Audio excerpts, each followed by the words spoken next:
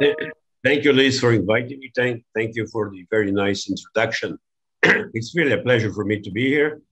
I have been, my entire life in a very close relationship with many countries in Africa, and it's really a pleasure to share with you some of my experience. Actually, I am tempted after FUMLA presentation to discuss what what could we do in Africa? I mean, what you could do in Africa, because the problems you face are very similar to what we face in Brazil. Although we have already two big institutions that do produce vaccines for a long time, 120 years now, and those are the Butantan Institute and Fiocruz. We do produce vaccines, but there are a lot of things to do in development and also how we we can cross the valley of death when we try to develop something that is particular to our country. And I think David Ketterer was um, very sharp when he said, I think that we should develop, but we have to develop something and not depend completely on outside world. That means on Gavi or whatever. So I really think that you have to find a way to collaborate between countries and find a market that is the African market that you could really produce vaccines, because one country only it will be difficult to produce that would be economically active, since there are those big factories that produce large amounts. It would not be economically soundable if you don't agree and try to organize yourselves. I'm sure that help, money, finances will, and technology will come from outside if you can get organized yourselves. And I really would like to push you to think about this. What I prepared to you today, I saw the program and I saw that I was supposed to be the only one to talk about the COVID vaccines, but George Schaffer did a wonderful job and she presented beautifully the landscape of you have of these vaccines.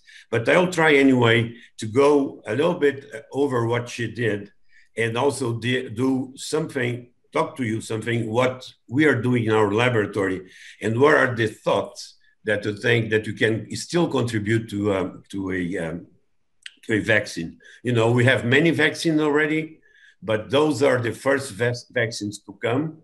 They are not the best vaccines we know. We'll need several generations of vaccines in order to have one that will stay. And that's why the run is not finished and we have to continue running. So let's go again to the immunology and stop a little bit of politics, but I'd love to discuss with you. We know that when the virus enter in the body, the first response is innate response. And we know that interferon is perhaps the most important to fight the virus. And we know also that the viral load is important. And sometimes people that have a low viral load can get rid of the virus by just producing high amounts of interferon. Although we know that this disease also damper a little bit the production of interferon. So normally, with the common respiratory virus, interferon would be enough.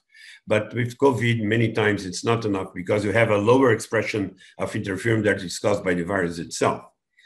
So this could account for why many of the kids don't have disease and then young adults neither, because they can get rid of the virus by a very active innate response. But once the virus enters the cell, then we have got infection, we have to take an adaptive response. And that's what we do with vaccines. So with vaccines, we try to give the possibility to the immune system to view what are the targets of a good immune response without having disease. So I would like to remind you that the virus itself, it comes from another species, and it would never infect a human cell, although there was a precise mutations in a particular site of this protein that's the one that binds to human cells That's the spike protein, as Georgia said. And the spike protein, there is one particular area called the RBD for receptor binding domain. And this is the one that binds. And once it binds, there is a protease that cuts S in S1, S2, and then you enter, the virus enters the cell and releases a huge RNA that produces 36 different proteins that will produce new virus particles that will then be discharged by pyroptosis of the cell. So we have actually two ways of fighting virus. We either fight the virus by hampering the virus to bind the receptor, and this is essentially the role of neutralizing antibodies. Or the second way would be to kill cells that have been infected in order to stop virus proliferation. So we have these two.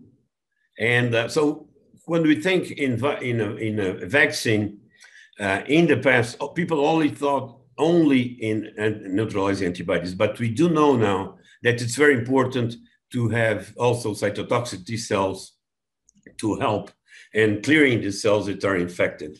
And for both, we need a T cell response against also of CD4 response to help in all these tasks. So that's what we have to do when we think in a vaccine. So when you take the immune response, the B cells recognized directly by the receptor, actually the membrane IgMs, the virus, and start producing. And the T helper cell would recognize the antigen presented by HLA class 2 molecules in humans. So the response can vary from person to person because the different HLA that are very polymorphic would present differently the peptides. And these helper cells will help B cells to produce, but also precursors of T cells that they will recognize infected cells by recognition of class 1 molecules that present antigens. So, and those are the compartments that will stay in the memory. And that's what we are trying to do whenever we do a vaccine. But what would be a ideal vaccine? So ideal vaccine would have antibody response and T cell responses. And then you have to have an antigen that's actually the target. And then you have to use either an adjuvant or a vector or whatever that will deliver the antigen to the immune system in order to produce the two effector arms that you may have of the immune response. But how do you get there? So far, people took the virus. So this is the SARS-CoV-2 virus. And here in blue is the spike protein. So the people said, well, we can use inactivated virus. So it's just you produce large amounts of virus, you inactivate either by irradiation, a chemical product, whatever, and you have already the vaccine. Those vaccines exist for a very long time. This is the case of the Salk poliovirus vaccine, for instance. Those are old vaccines. They don't trigger a very strong immune response. They don't work very well in elderly people, but they do work. We know that they work. And then you can have other approaches. All the approaches that reached phase 3 and are currently being used in the world are either inactivated or somehow introduced in the body the spike protein, as Georgia said. And the spike protein is a large protein.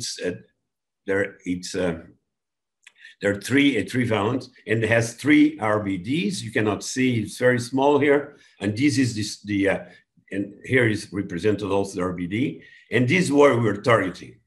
So actually, what we target are neutralizing antibodies, either to RBD. There's some antibodies against the terminal end of the spike protein that could play a role by allosteric hindrance of the sites of binding.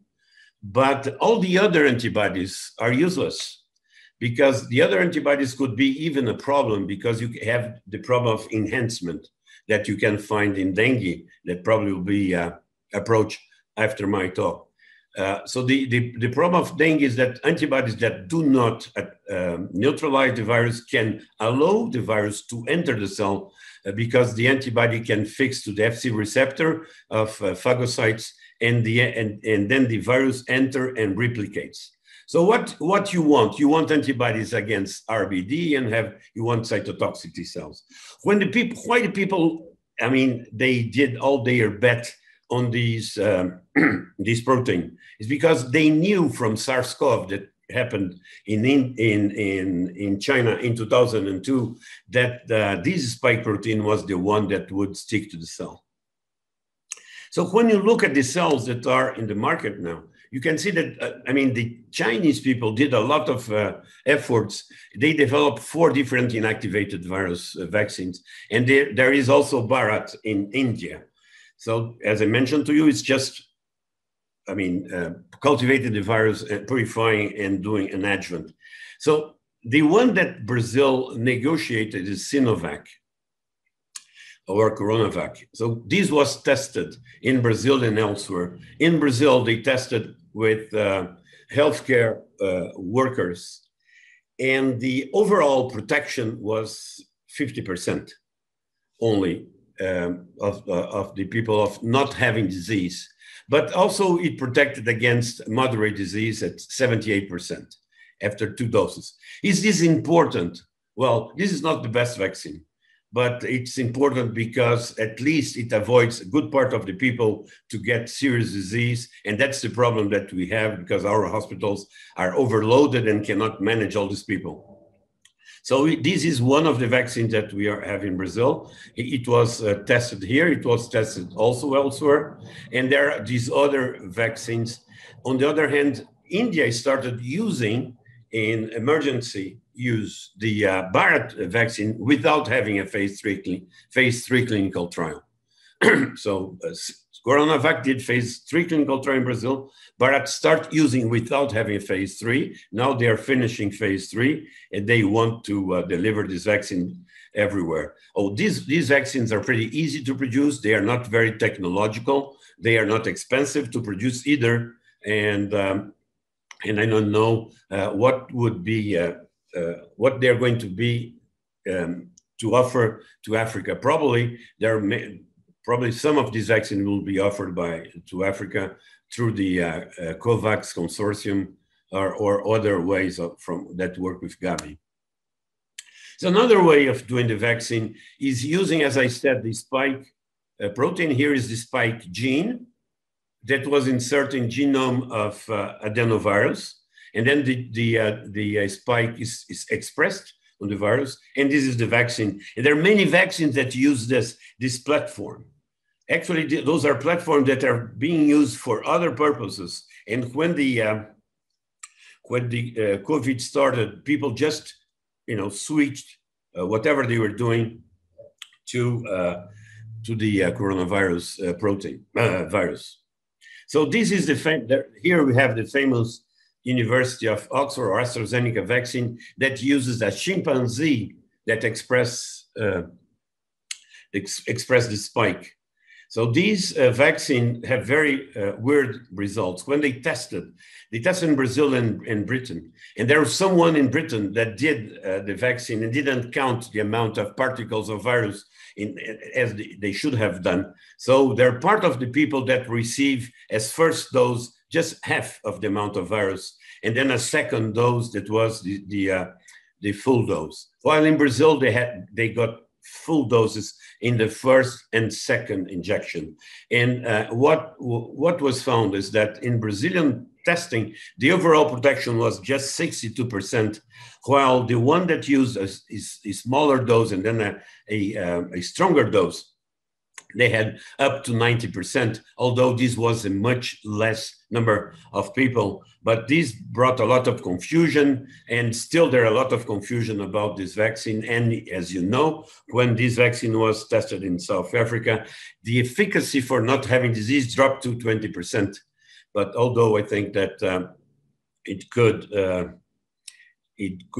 avoid very moderate to serious disease. So this is a vaccine that is producing very large amounts in China, in India, in many other places.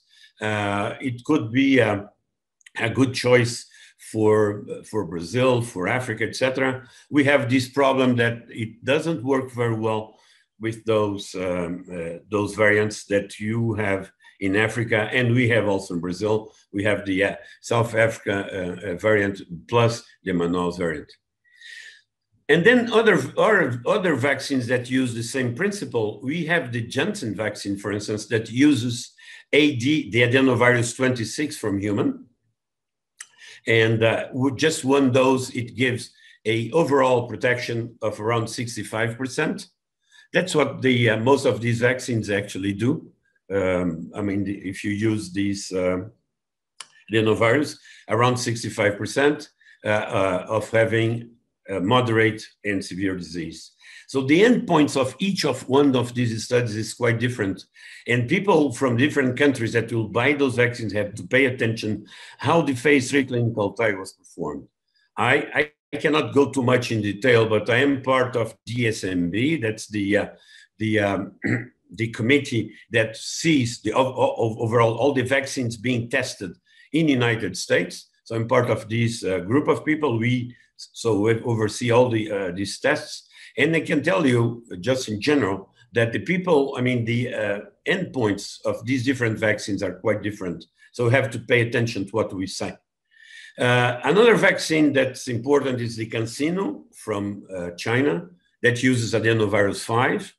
And then the Russian vaccine that, in my opinion, was this, people from Galileo were the smarter one. We know that when you use adenovirus vaccines, the first shot, you develop an immune response against the target.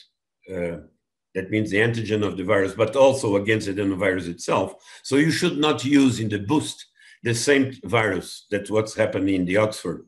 So these guys use the adenovirus 26 as first shot, and the second shot is adenovirus 5. And they had beautiful response. They had a protection up that goes up to 90% at least with the virus of the beginning. Now we don't know what's going to happen with the variants. We were struggled and really surprised when we saw all this data on the RNA vaccine. You know, the RNA vaccines are a promise for many, many years. It has been impossible to use RNA, neither for vaccines nor for other medicines. RNA itself is a trigger of the innate immunity. Every time that you inject RNA, you have a very strong inflammatory response, but there are much work that has been done.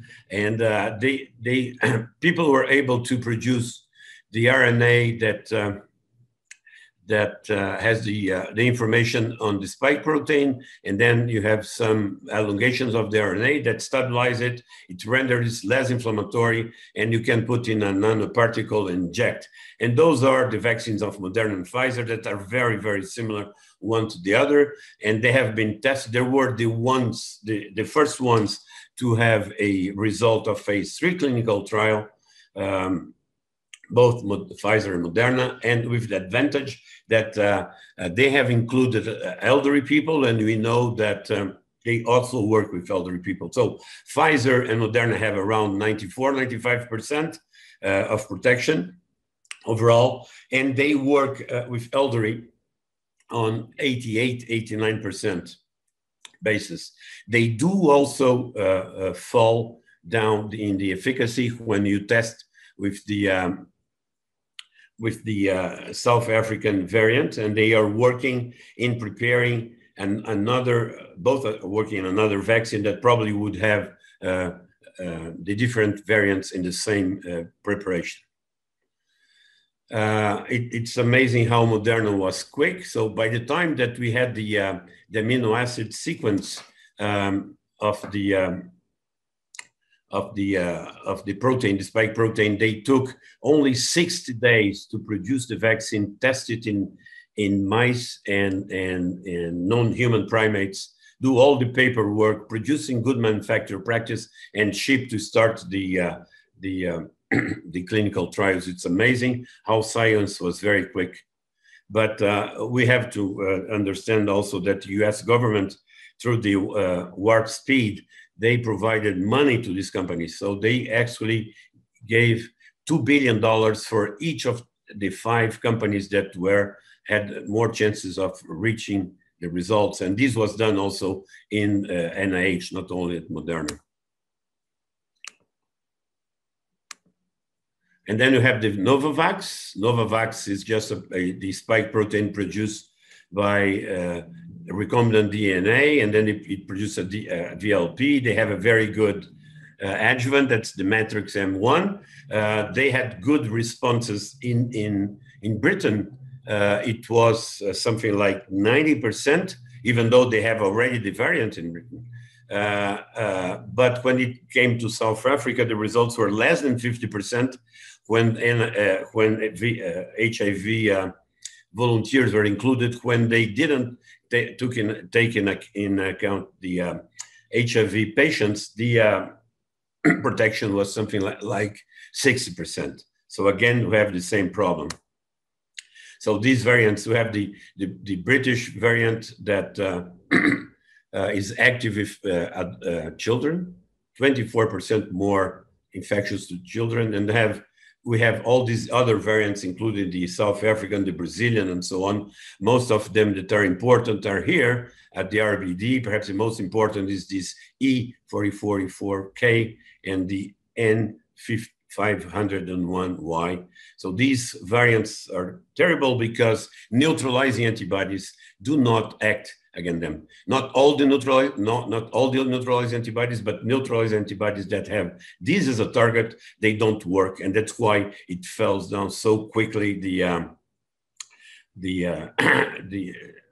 titer of neutralizing antibodies. There are some mutations at NTD level that could be important, and the Brazilian mutation here creates a glycosylation site, and the glycosylation is a problem because it can hide the RBD.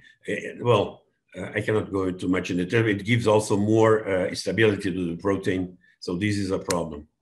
So yeah, I don't need to tell you how it's important. They're in South Africa with the new variant, and how it from the end of September till now, it took completely the camp, and all the, practically all the patients now have this South African variant in South Africa.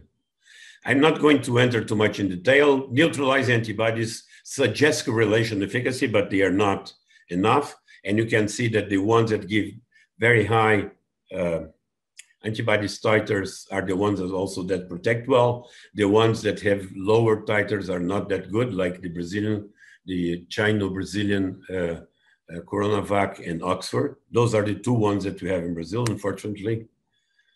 And also against variants, I'm not going to go too much in detail. What we have tried to do in our lab is try to think different. We knew that people were going to do the inactivated and the spike. So we decided to study immune response. We had the cohort of over 200 people that had disease and got rid of the virus, so they were protected, and have studied neutralizing antibodies, IgG, IgAs, and how this correlates with RBD.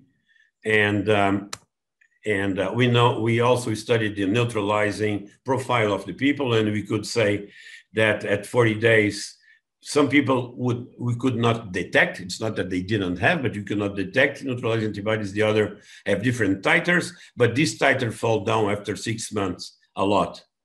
And that's why we decided that we should, design the vaccine differently.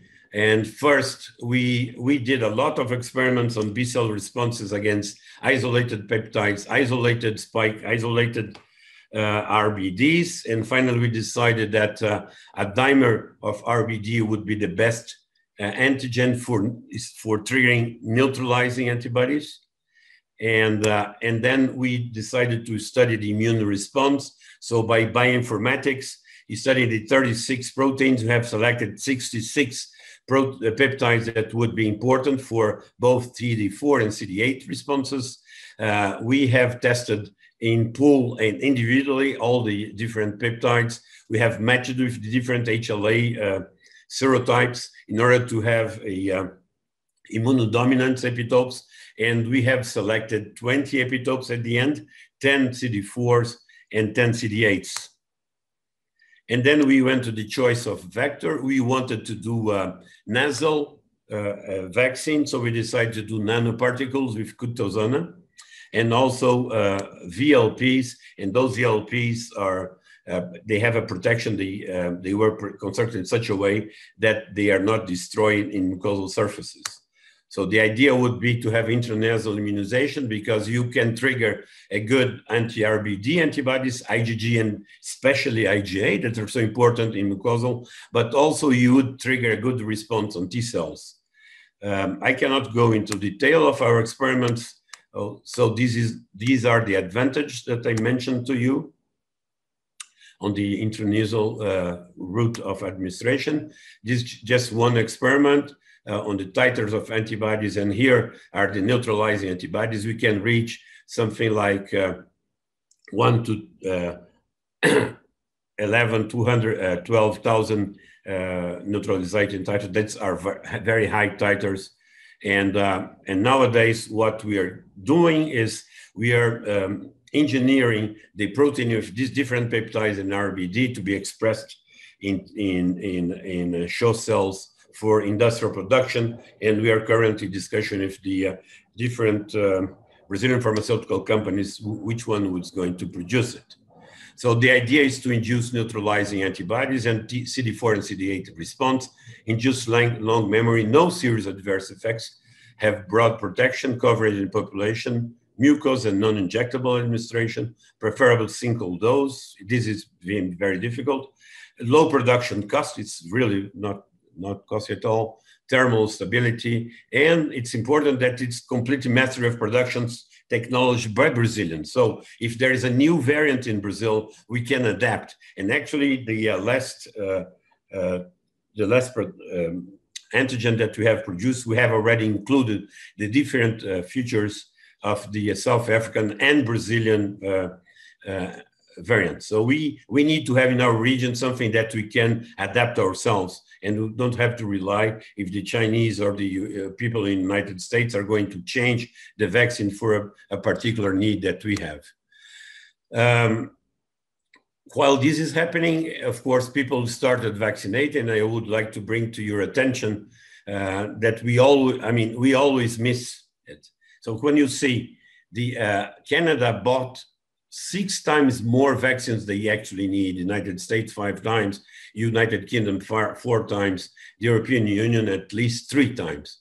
Well, we don't have in middle income and lower middle income countries, we didn't buy enough vaccines, and we have to rely on what is going to be exported.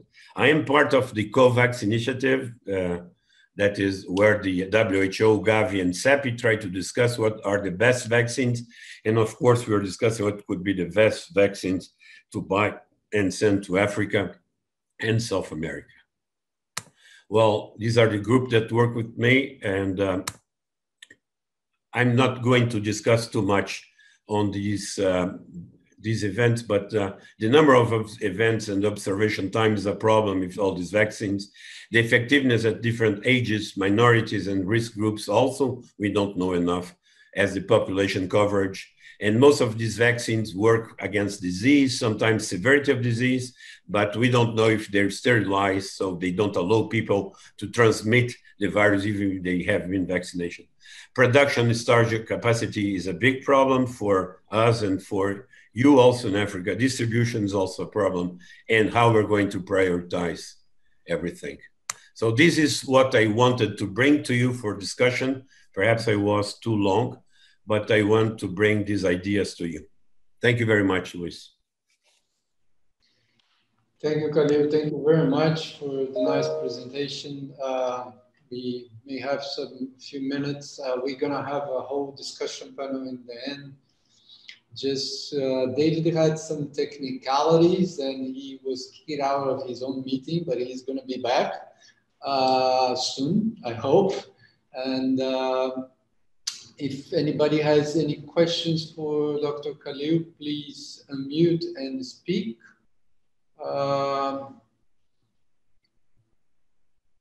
Nobody? Everybody's still shy?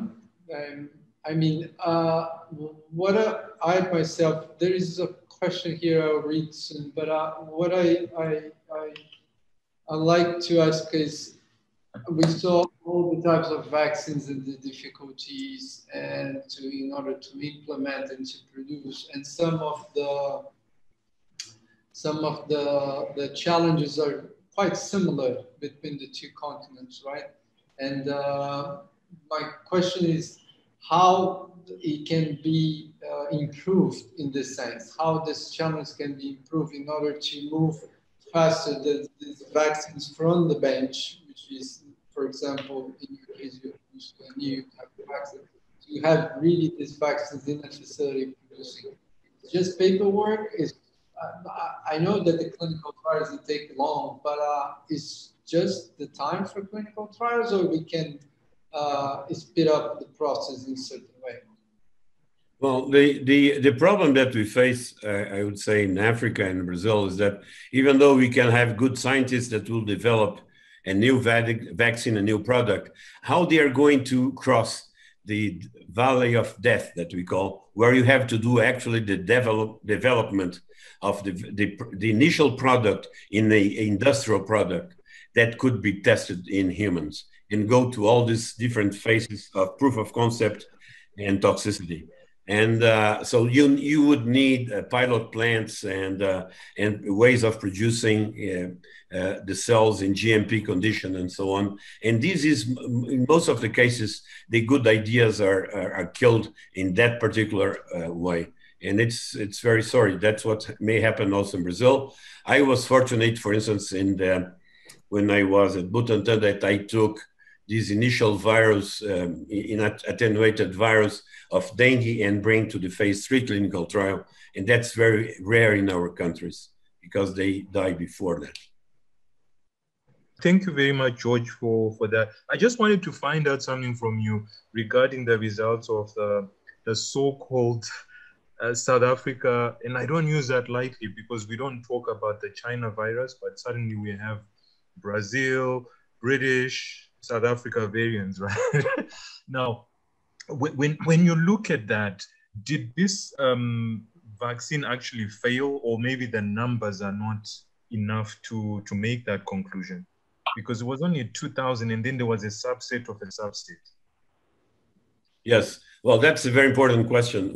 I mean, people are just starting to see if the people that were vaccinated can have been infected by this new variant. I mean, this variant is still in the north of the country. It just appeared more in the south, where we live in São Paulo, where most of the science is done. And there are many projects in this regard. By just using neutralizing antibodies from the vaccinees, apparently there is a lower titer, but what does that mean in real life? We have to check. I'm afraid that they're not going to work that well. But what I can tell you is that people that, I mean, talking to my colleagues in Manaus, that there are many reinfection cases. That means people that got immunity after the first time they got disease, they have been reinfected in this outbreak that we're facing now in Manaus. That's very bad. That means that people that actually got disease and got rid of the virus and had a good immune response were unable to hamper the reinfection. And there are many, many cases. Okay. Luis, did you take Prof Nyazima's question? Because there's a hand up. Now you can take, please. I was okay. about. Okay. Can we have a quick question then from Prof Nyazima? Norman? Yeah, thanks a lot, David. My question to Prof Kalil is, it seems like not many people discuss the pros and cons of the different types of adjuvants that are being used for the different vaccines. Surely, some of the issues concerning efficacy would be associated with the different types of adjuvants. What's your comment to that? I completely agree. I think that most people are doing in order to don't have many issues on regulatory issues, they are using adjuvants that have already been tested and approved in humans in order to get a quick approval, I think. And that's bad because there are so many proposals of new adjuvants that could work very well. And I think this is very important for sure. Okay, thank you.